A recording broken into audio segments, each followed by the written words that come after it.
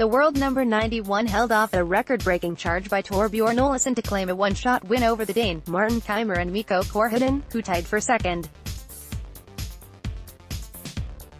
Scotland's Scott Jamieson finished in a tie for 12th, 5 shots off the lead after a final 70, earning €31,650, £27,830. Wallace was back in the clubhouse when Kaymer, who was one shot down with 2 holes to play, bogeyed the 17th and effectively handed the 28-year-old the biggest title of his career to date and a first prize of €333,330, £293,120. The BMW is such a great event, and to play against the likes of Kaymer and the guys at the top there, it's great. Wallace said, "I work hard for this. I believe I can do it. I want to go further. I want to keep building on this.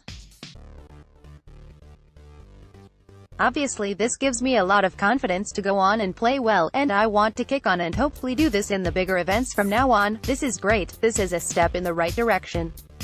We'll keep working hard towards bigger and better things." Olesen had come from nowhere to record an 11-under par round of 61, which put him in a 3-shot lead before the leading pairs had even started the final round. Olesen produced 9 birdies and an eagle to record the lowest round score in the history of the tournament, which Wallace, who started the day 2 shots off the lead, set about reeling in. Birdies on the 13th and 15th saw him take a share of the lead before an excellent tee shot on the 16th set him up for what proved to be a 3rd European Tour title of his career. Sergio Garcia also finished tied for 12th place on 5 under par, while Tommy Fleetwood was way back on 4 or over.